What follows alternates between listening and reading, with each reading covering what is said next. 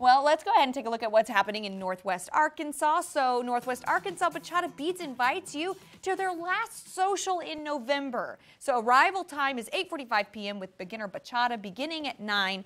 And if you don't have a partner, don't sweat it because partners are rotated during the class. So this sensual bachata social is a great way to meet new people, and it's happening tomorrow, November 8th, at the Punjaba Kitchen in Centerton. Oh, yeah. At 8:45 p.m. That sounds like it's going to be delicious. Yeah. You can get into the holiday spirit at the Holiday Market at the Vista Recreation Center. Venture out and explore a variety of local vendors offering unique gifts, crafts, and festive treats. It is the perfect opportunity to shop for the holidays while supporting the community.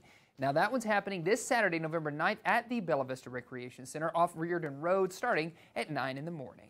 And this Saturday, the Arkansas Philharmonic Youth Orchestra is presenting their Fall 2024 concert at the Faulkner Performing Arts Center on the U of A campus. So 3 youth orchestras, as well as multiple ensembles are going to perform pieces from selected composers. You can get those tickets over at arphil.org, and that's taking place this Saturday, November 9th, starting at 7 p.m. Love that. Well, the White River Nursery is hosting a Comfort and Joy Wellness pop-up. You can join them next Sunday for a day of good-for-you vibes. They invited a few local small businesses with healthy and healing products and practices to help you get ready for this busy holiday season. Unwind with a massage, experience a sound immersion table, shop some herbal teas and skincare products and more. It's taking place next Sunday, the 17th of November at the White River Nursery starting at 10 a.m.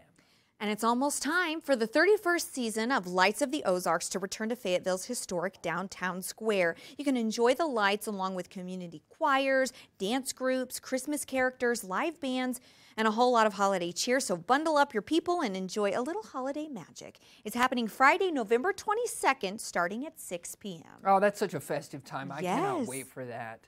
Now, looking much later into the month, you can mark your calendars for downtown Springdale's Christmas on the Creek, another fun tradition with great food, live music, the M Exchange featuring local makers and artisans, pictures with Santa and the lighting of the Christmas tree.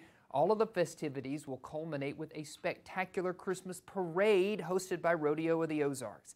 Now, that one is taking place at the end of the month, November 30th in downtown Springdale, starting at noon.